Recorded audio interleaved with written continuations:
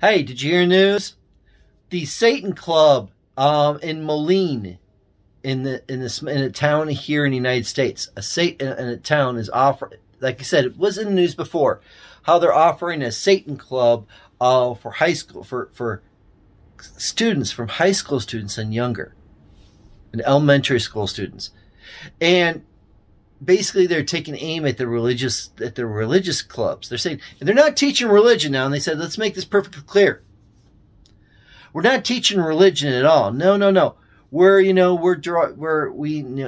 doing puzzles and games and all to get them thinking about certain things.